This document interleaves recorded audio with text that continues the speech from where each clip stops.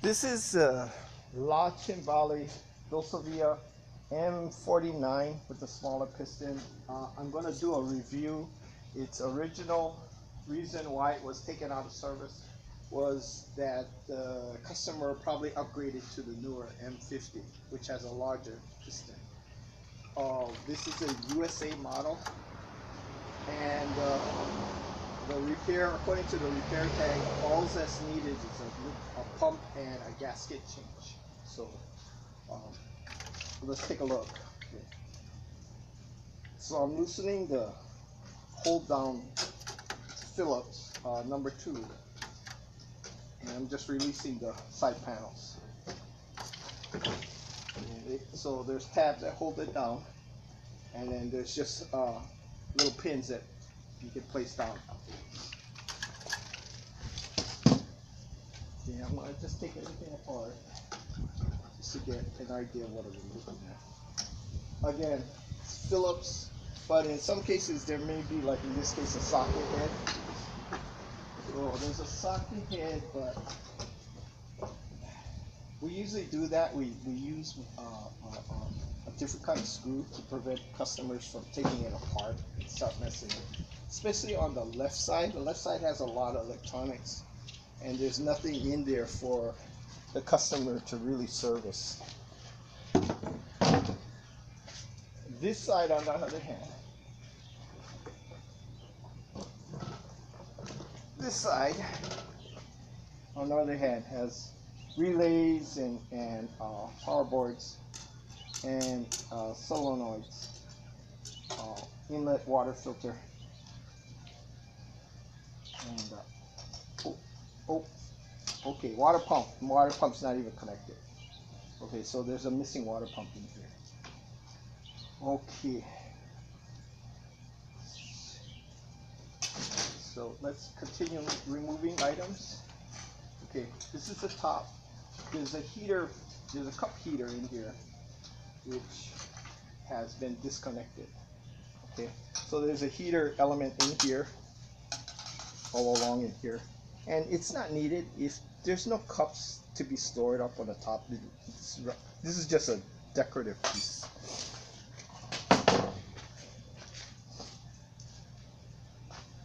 Okay, this still has beams in it, so you can tell it's just been yanked out of service. Okay,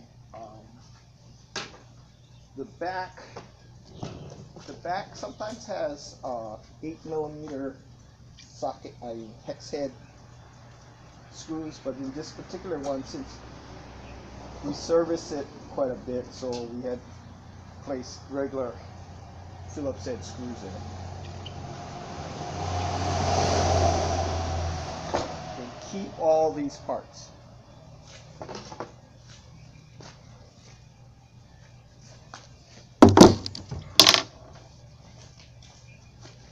Okay, I can see here the whole the water pump is normally in this section, and it's been removed and disconnected. This is the grinder motor relay, and it's a double head. It's a double grinder system with decaf and regular or another kind of coffee, like flavored coffee. So there's 2 relays that handle which direction the grinder grinds. Okay, so if yours only has one, that means it only has one head, and there's no double bean hoppers. It's just one. Okay? So that's what this is. It goes straight to the grinder motor. Okay? And another item to note is right here we have the pressure stack. So as you can see, it's accessible. If I'm looking at it, here's the front, that's the back. If I'm looking at it from the front, it's on the left side. Here. And what happens is we threw in a hex head, hex socket bolt in here. A hex socket bolt in here to prevent the users customer from popping out the panel and adjusting this pressure switch, because that's how you increase the steam. A lot of times they complain that they don't have enough steam. That's because they're making too many drinks.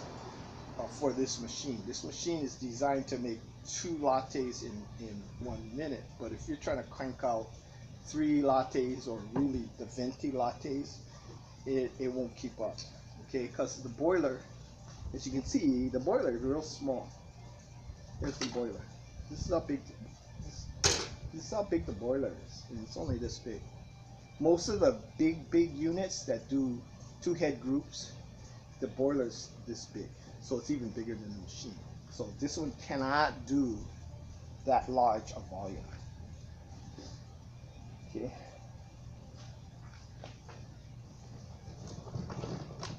Going along, this is a computer. The boiler is right here.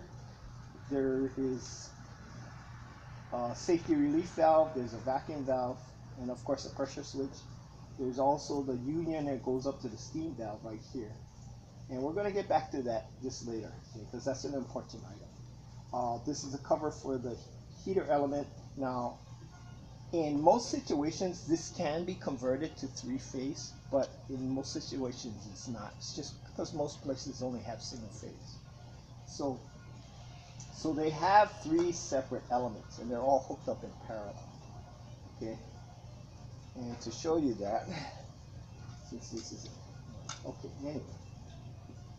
Then we have the high limit probe, and we have the voltage change options. Right now it's set up for 200 volts, which is common in Japanese hotels. There's also an option for 240 volts and 220 volts, which is more common here in the States. Okay. There's also a light that indicates when the heater's on or off. Okay. So these are the plugs that change the voltage, because as you can see with this, you just plug it into 220 single phase, and to change the voltage you would have to change the plugs, the jumper plugs. In England and Australia, I believe they call them doggles. Anyway. Okay, so that's that side. There is also okay, now here's a power board. Okay, for usually in the U.S. situations where they want to separate, like they want separate grounds. They want grounds to everything. Everything has a ground on it. Even the coils that are single phase, they have a ground on it and stuff like that. So this on this particular machine, it's mounted on the side. Okay, but on most other machines, they take this. See where it's high? They mount this board on top of this, and they place it over. They place it over the terminal block. And the terminal block has all your easy, quick disconnects. And in our case, the power cable comes straight in. And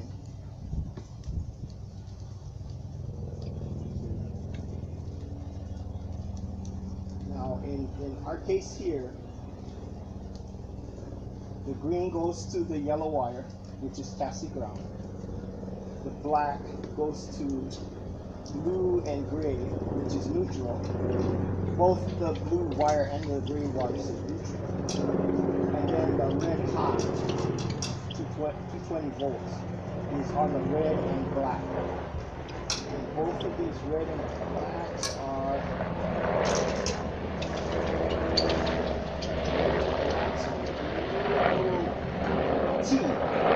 T for tango. So the red and the black are both marked T. That's this plug here, the red one. That goes to the hot. The gray and blue wire goes to the neutral.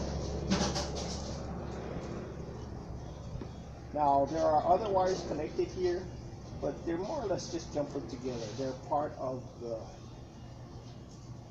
all they are, this is the last 3. They're part of the doggle, the voltage control wiring to the transformer. So these 3 items all go to the transformer. But they don't need to be on this terminal block. They can be just connected together. yeah, yeah, see, they're just connected together. Okay, so it's not needed. You don't need to have it on the terminal block. It could just be junted together. And in this particular scenario, the blue wire is connected to the blue wire is connected to TR1. So blue wire, and the black wire, which is 200 wire, is connected together. So 200 and blue is connected together. 220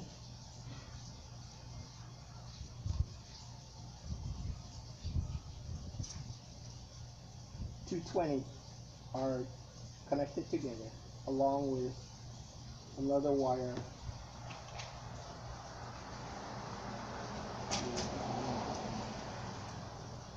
There's a black wire that goes to the TR1. Okay. So 220, and then a black wire that goes to TR1. And then the last one is a black and white, where the black is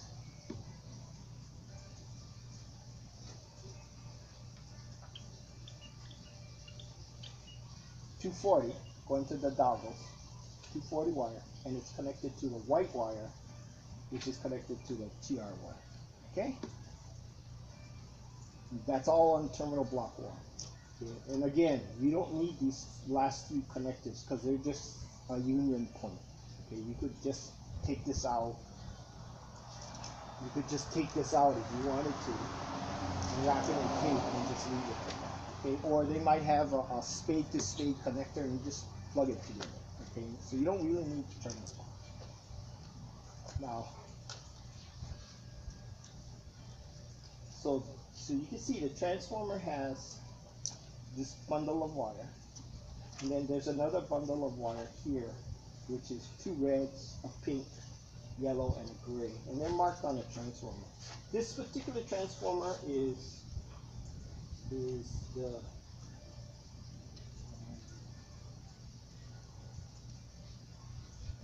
okay. This particular transformer is number 502505. That's 502505. TR1 transformer. Okay. So main power comes in here. Goes, some of it goes to the transformer, and the rest go to this gray, red, and black. Gray, red, and black.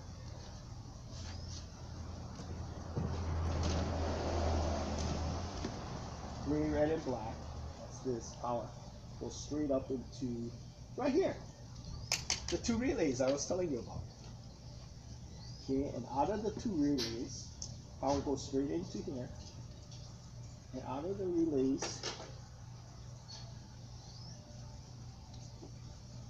the jumper across.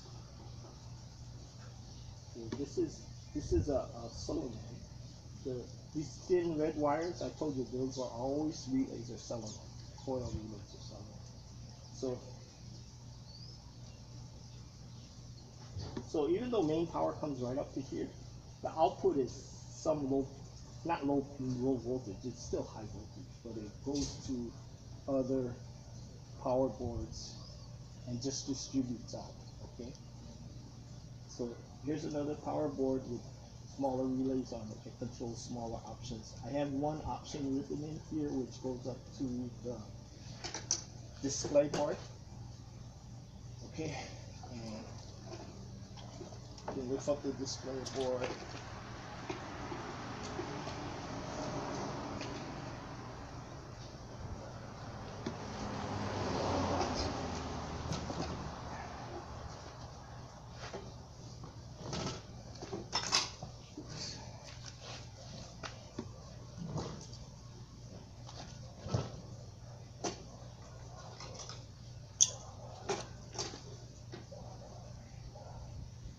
Okay. Double grinders, yours only has the single, which is regular. This one has decaf. Or some other flavor. Okay. This is the group. This is the water pressure regulator. There's a gauge up here to regulate the pressure. And as I said, the USA usually has an optional steam one. Okay.